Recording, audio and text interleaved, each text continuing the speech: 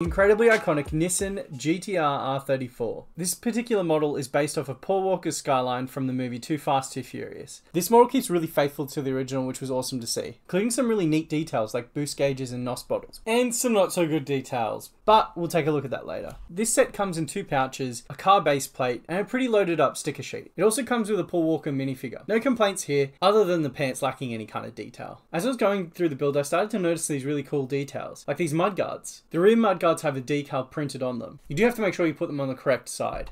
Another really quirky thing that I come across was this blue brick fitting into the grey brick. At first, I was really unsure why, but I never really figured out why. I guess it's just one of those things that designers wanted to do.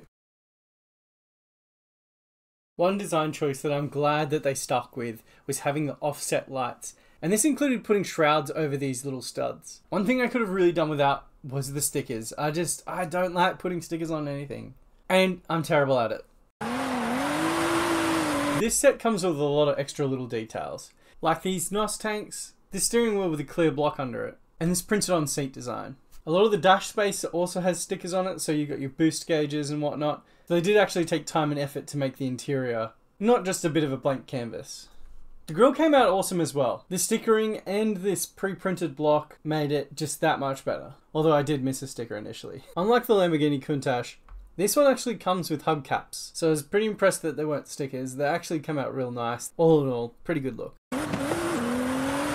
In total, there's about 22 stickers on this thing, which is something I really didn't like. Something else that I'm going to probably modify and improve is the hood space. It has far too many studs. LEGO tend to leave these studs there just as a way of identifying more readily that it's LEGO, but it would really benefit from a bit more of a reduction in that stud count. The skirts also suffer from this problem, and it wouldn't be helped with adding flat plates either, because it would actually mean that they would be contacting the ground.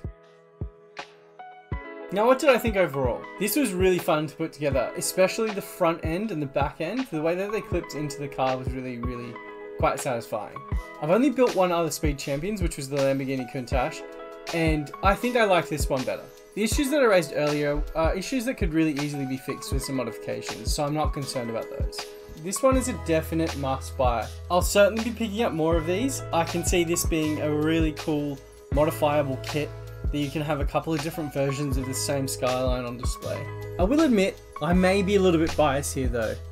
This was one of my favourite cars growing up, from one of the 3 good Fast and the Furious movies.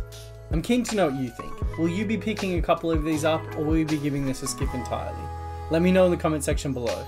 Thank you for watching, and see you next time.